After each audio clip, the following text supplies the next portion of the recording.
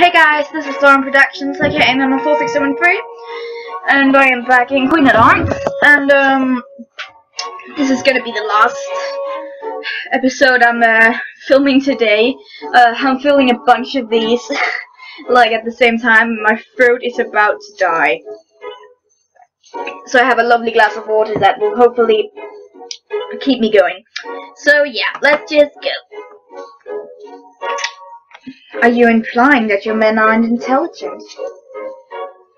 Oh wait, give me a second. Hey, my guys don't need to use big stupid words to get good at their jobs, and you've got no right to making them feel dumb because of that. If I felt they couldn't do their jobs, I wouldn't be suggesting. I swear to Althea, if you say that word again... Oh, has the word somehow defiled your mother? If I'd known it was such delirious... you know what? Supercilious. There you go. That's a big, great, fat word for you. Do you like it? James then moved in front of the Archmagus in deliberate confrontation. Someone should probably put a stop to this before it got out of hand. Alright, let's break it up. Even if it wasn't part of my job to do something like that, someone needed to. I hesitated, however, as I walked into conflicts that had nothing to do with me, always made me very uncomfortable.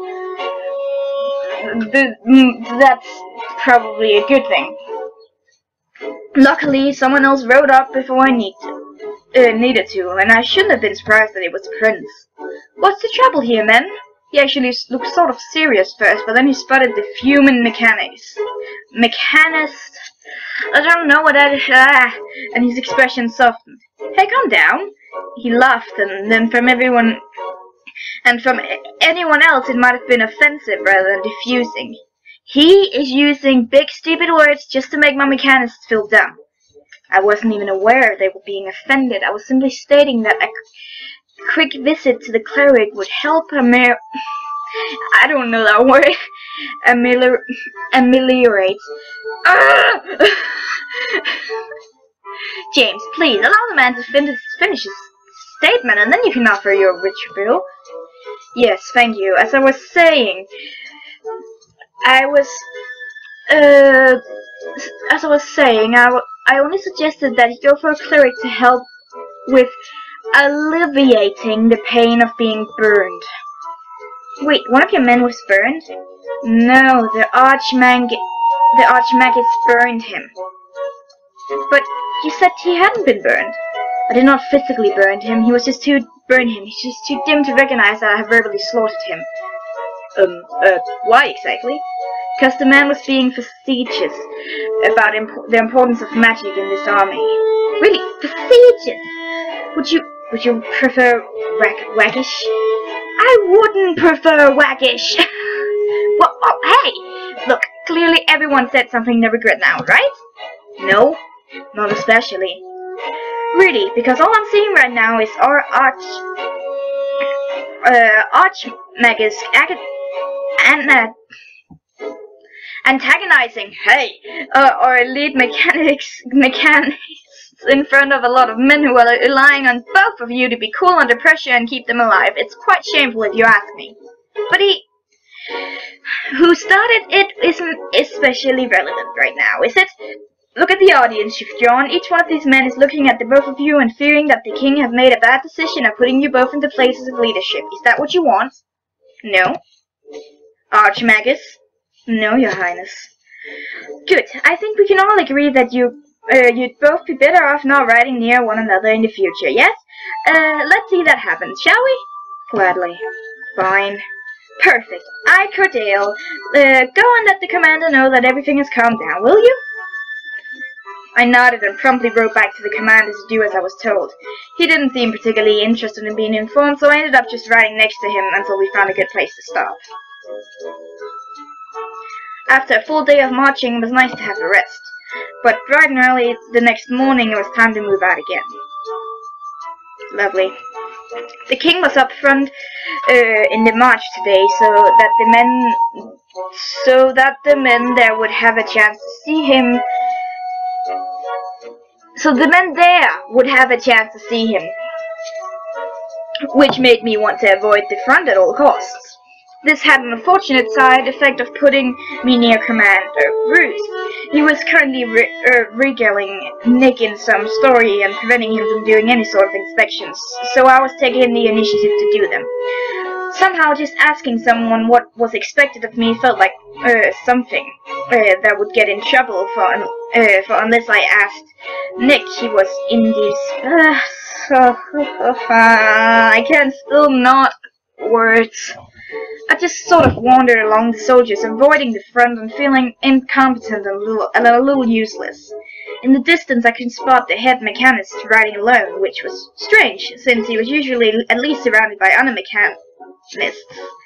Also spotted the prince branching away from the troops he'd been riding along for inspections himself. It looked like he was wandering into the nearby woods, which immediately reminded me of the wolf attack when I first met the man. No one seemed to be following him either. No, I'm gonna go up to James. Seeing James alone was a little strange. He was usually surrounded by other mechanists, chatting happily and looking like he was enjoying himself despite the war raging around him. I almost didn't think much of his walking alone until I got a glimpse of his face. He looked pale and tired. He barely noticed me riding up alongside him, but then from his perspective he might vaguely have registered there was a deer coming up and not anything about who was on it. I waited for him to look up or at least address the person who came to him, but he didn't. James not speaking up first worried me more than his looking worn down. James, are you feeling well? James' attention snapped up to me. Oh, hey, did you need something? I was asking if you felt well. Oh yeah, I'm totally fine. I talked to the clerics and everything. How about you? You feeling okay? I'm fine. I was just curious why you were walking alone today. Oh yeah, I woke up kinda tired today and I didn't want the guys to think their boss was getting soft. I told them I had some planning to do and needed some time alone to work it out in my head. I do that a lot, so it's not too weird. That's good. Do you want me to leave you alone too? Yeah, I mean, no offense, but I'm not in a great mood right now and I don't want to worry anybody. But I guess I just told you the truth, so you're gonna be worried anyway, huh? Oops. It's okay.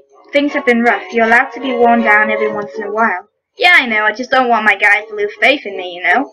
They really rely on me, and they're used to me being a happy guy. If I started acting all depressed, they might think things are going bad. Maybe, or they're just as tired. Oh, this is me. Maybe, or they're just as tired as you are and don't think they're allowed to show it with you there. Yeah, I thought of that too. Another reason I thought I'd just walk alone today. Give everybody a good breather. Hope it's helping that I'm not just making them worried. I could go check. Nah, they'll all just stiff if you ride up and I'm not there. You're the boss too, you know. I'm just an aide. If anyone is the boss, it's my brother. That too. How is Nick? We haven't chatted since he got promoted. Fine enough. I guess he's pretty busy. Yeah, he probably is. He's really come to talk. He's not really come to talk to me since we all marched out. Should have expected that, right? We're all busy. There is a war. Yeah, exactly. I'm sure Nick will talk to you again once he's used to the whole assistant commander thing. You think so? I don't know. He's a really private guy. Usually I have to go talk to him, but I'm afraid I might just be bothering him. I don't think you would be. I had to do that at home too, and he always seemed happy about it. I just think he feels awkward going up to a person if he doesn't have a reason to. Our father was like that. Sir Thomas Cordial, right? It's cool your father was a knight. I guess so. Water? I never really knew him that way. I mean, everyone told me he was a knight, but he was really just my father. He'd teach me about swords and politics, and then would go tend to our crops. Yeah, that's what Nick said. Well, the teach me part was teach my brother and stuff. Yeah, he taught Nick too, but he was more interested in other things. Never anything specific, really. Just anything that wasn't what my father was teaching me. I guess he found it boring. Did he? I wonder why he focused on that stuff when he came to Offria. Wait, I thought he came here to learn about medicine. Not at first. He picked it up way later. Actually, he bounced around a lot now that I think about it. I know he had some classes with me, but he never really focused on anything until medicine. I guess he wanted to find himself. A lot of Sildarian guys come to the capital to do that. And you? Nah, I always knew I wanted to be just like Grandpa. He gets to play with cool toys all the time and he's really smart, but not snobby smart like Rubus is. I couldn't help but remember yesterday's argument just a little. Grandpa can explain anything to anybody in a way they can understand. It's really cool. That sounds nice. My father was like that too, though maybe not as smart as your grandfather. It's very easy to learn things if he was teaching them. That's really awesome. It's so cool you got to know your dad before he died. I take it you didn't? Not really. Him and Mom are explorers, so I never see them. They sent me letters and cool stuff from all over the place, but that's really it. I'm sorry to hear that. Don't be. I know they love me and everything, they're just bad at being parents. I have Grandpa though, so it's not like I was never taken care of or anything. I'm actually pretty glad they left me with him. I'm really happy and free as his apprentice. That's good. Yeah. Will you become a knight like your dad? I hadn't really thought about it. I guess if I was offered, I wouldn't turn it down, but I always thought I'd just be a farmer. I like farming. That's so weird.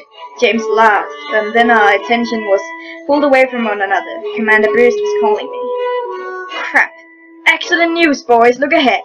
I noticed a bit of commotion ahead of the column as we marched toward the Goddess Bridge. It was probably scouts coming back. They'd been sent out by Commander Bruce to find a location to start placing supply dumps around the bridge. If they come back this quickly, it meant they located some possible locations pretty easily.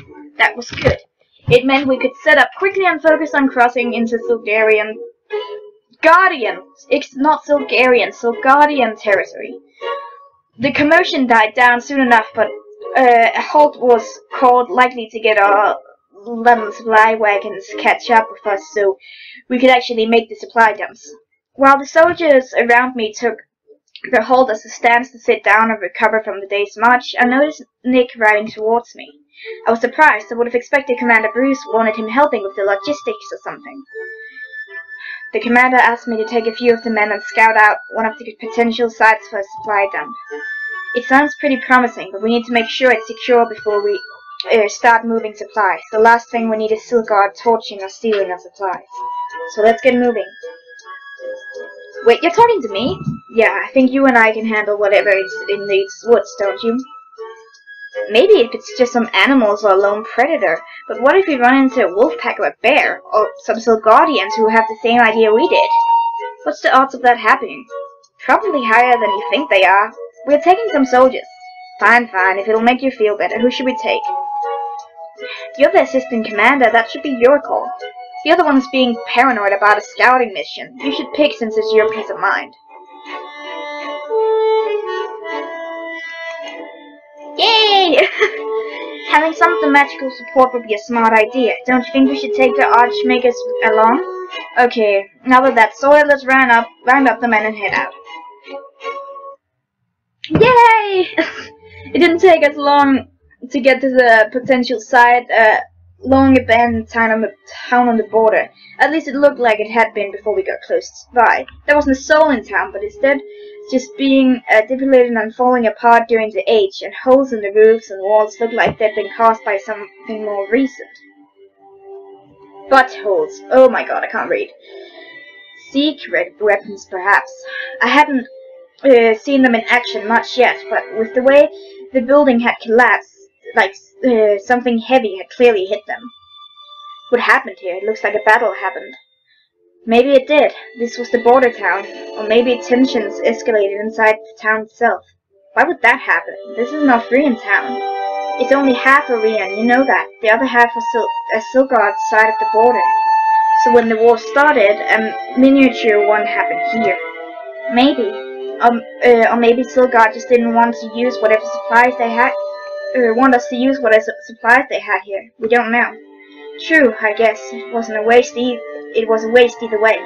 Yes, it was. But we have a job to do, so we should focus on that now. It probably would be best if we spread out and... Oh no. An incoherent and high-pitched scream of fear from one of the soldiers cut me off, and after a quick glance in the sound's direction, it was easy to see the reason for it. A hulking black thing had appeared in our path. Its thick, brutish arms dragged across the ground, making a sound like silk and gravel. The That indicated that it was substantial enough, but it looked like it was made of smoke and shadows. I'm sorry it always stops in the middle of a sentence, but I forget time and then the recording just stops at some point.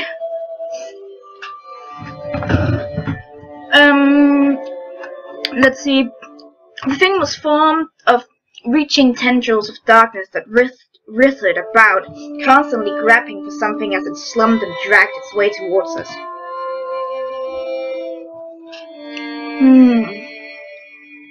Doesn't sound good. The dragging massive arm. By the way, I'm really sorry for not commenting much. I wish I'm sorry. Okay, I'm sorry, but like, it's such an interesting story. I just get sucked in. I'll be here. I swear. From now on, I'll be here more. Okay. Ended in many-fingered hands. Each finger ended in long, wicked claw the color of a moonless night. The arms were the only noticeable feature aside from the a huge gaping maw set smack in the center of its chest. It was filled with row upon row of teeth, all varying shapes and sizes, as if some madman had ripped out the teeth of every predator in Arthria and stuck them inside the mouth of this horror. Ochre and some unnameable vicious substance dripped off the points of each tooth onto the ground as it moved. The creature lacked eyes, yet I could feel it staring straight at me. Its unseen gaze was full of death and blood and a dreadful hunger that froze my blood in my veins. As it dragged itself closer, it bellowed out an awful noise like a mix of a dying bull, a roaring bear, and a terrible bird of prey. It lifted up a massive hand to strike the nearest thing. Me. I could hear the men shouting around me vaguely, Nick saying something, but in the distance. But it was distant, as though I was standing far away from them. My brain screamed at me to reach for my sword, but my nerveless hand couldn't move, as it convinced this was only some sort of nightmare. Before the terrible force could muster, the beast brought its claw down. Oh my god, there's a timer on. Oh my god! Dutch!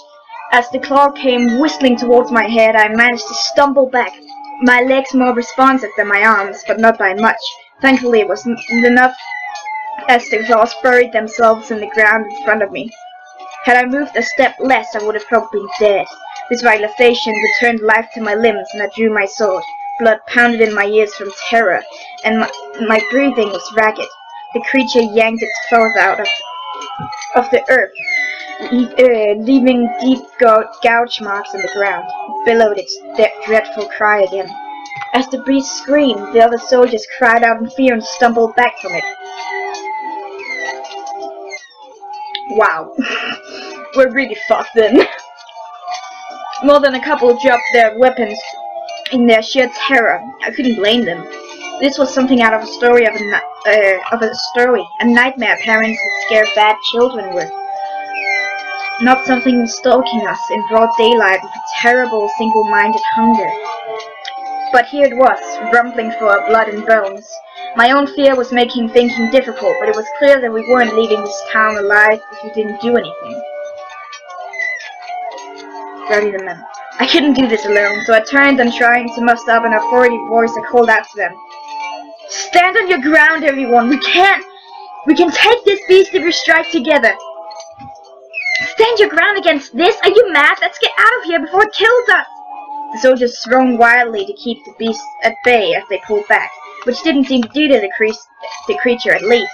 It swung and scattered them like leaves, injuring more than a few with its terrible claws. Out of desperation, I charged forward and swung at it. After a moment, I heard Nick do the same. A few other voices weakly joining us when it became clear there was no escape from this monstrosity. After a few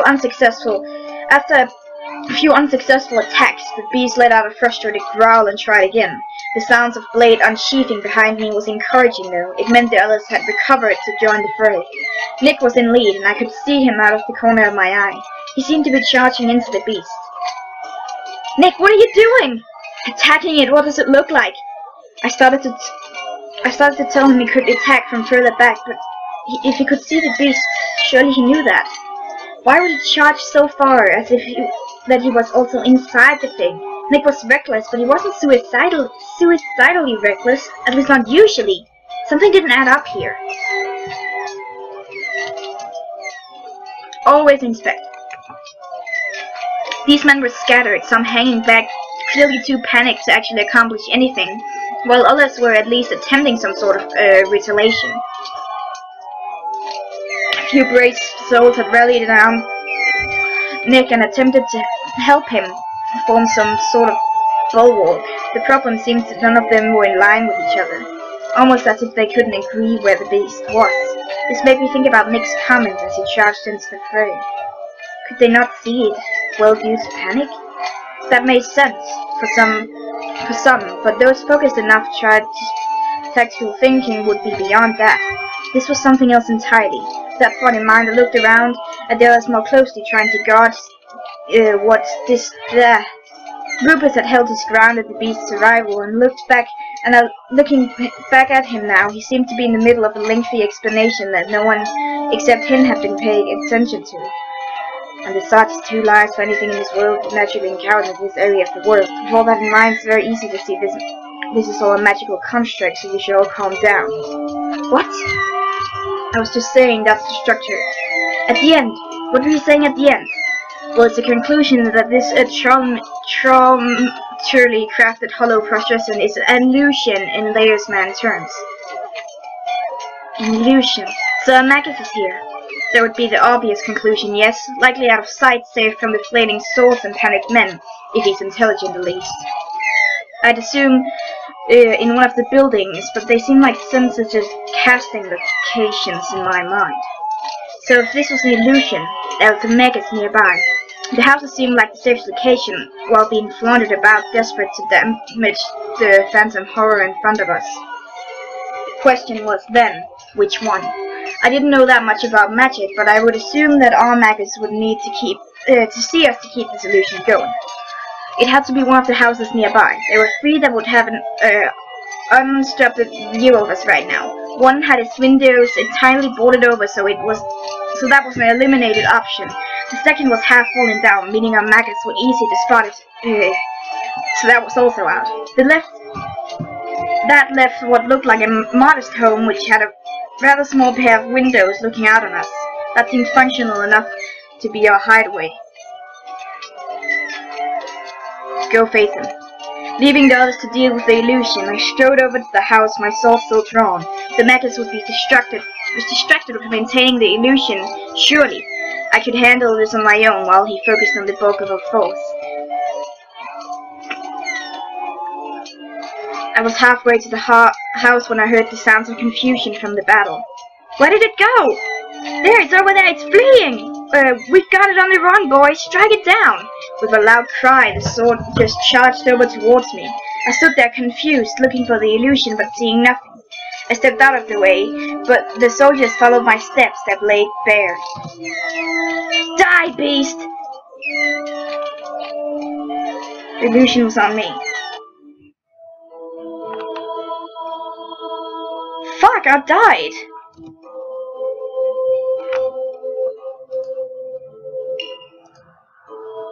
Okay. Then I should probably not do it alone. Okay, going after a Magus on my own was suicide. I'm sorry for reading that myself. Nick had circled around the beast and was close enough I could grab him and pull him out of it. Hey, what are you doing? This isn't real, Nick. We've got a Magus here. What? Didn't you notice you weren't hurting at all, no matter how hard you connected with it? All of us attacking it, we should have done no damage. Some damage. Now that you mention it, yeah, that was odd. It's because there was nothing to hit. Someone's trying to distract us. If we deal with him, the illusion should dissipate, I think. You think? I'm not a mage. I'm making a practical guess, okay? You think you can bang on that? better than nothing. True, I guess. Any ideas where our Magus is? I motioned discreetly to the house I pinpointed as the likeliest hiding spot. That house seems like the best starting point. Right then, let's go. Wait, we can't go charging in. Why not? He's a Magus. If he could create an illusion good enough to affect, he could probably take care of a couple of... Yeah. Right. Okay, good point. So what's the plan? We sneak over. Follow me. Hopefully our Magus didn't notice either. The buildings in this time were so close it was easy to slip from one another without being obvious as we approached the back door to the building. The Magus was likely in. It was off its hinges, and the dirt in front of it indicated that it likely fallen off some time ago and only recently been propped back up. The more reason to think our Magus was inside. I gestured to Nick to help me and grabbed one side of the door. He seemed to figure out what my plan was, and quickly enough moved to the other side. It was a sturdy door, but not all that heavy. Luckily, it wasn't decayed to the point where the roof was going to creak or break as we moved it. Setting the door quietly against the wall, we peered inside. The place was largely dark and coated in a thick layer of dust from disuse and lack of inhabitants.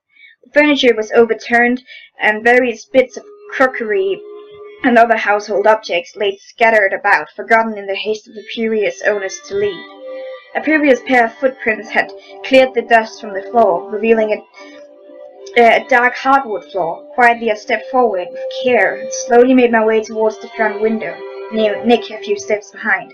Both our weapons were drawn, though hopefully the Magus didn't have much more in the way of surprises waiting for us.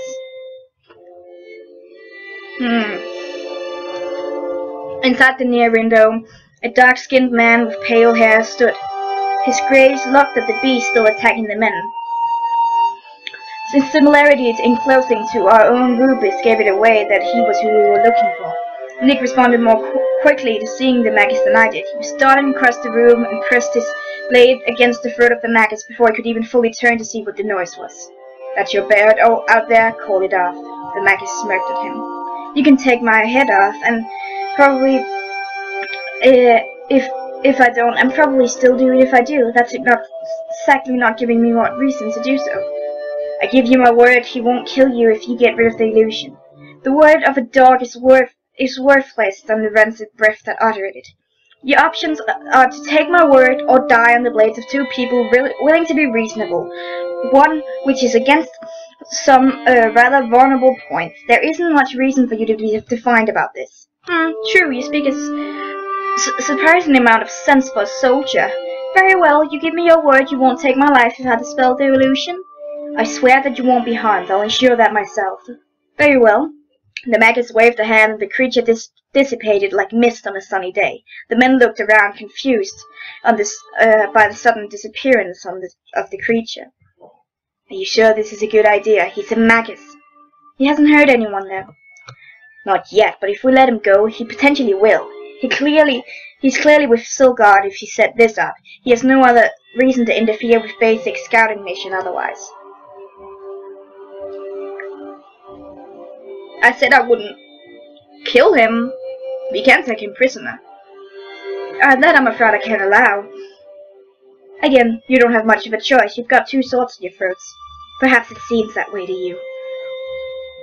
Oh God. The Magus smiled and lifted his arm slowly. In a sharp, controlled gesture, he opened his hand in a bright flash and light engulfed him. Nick and I staggered back in pain, but seemingly as soon as the light had appeared, it was gone. It took Nick and I a moment to recover from the sudden, blinding light. It was long enough that I started to wonder if I'd lost my sight because of this. Eventually, though, my vision started to clear again. Apparently, the flash was bright enough that it attracted attention as a number of the scouting team was outside the building when Nick and I stumbled out. One of the nearly soldiers saluted Nick. "Sir, the beast appears to be gone, as if it was never here. Are you all right?" "Yeah, I'm fine. How are the men?" "A few minor injuries, but nothing that will stop us from getting back to camp and getting proper treatment." He hesitated a moment before asking, Sir, if I may ask, what the hell was all this?" "Apparently Stilgard has a Magus who likes to play tricks on your eyes. He got away, but at least now we know he exists."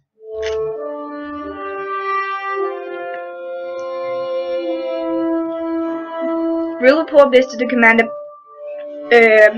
Bruce when we get back, but for now, let's finish our mission.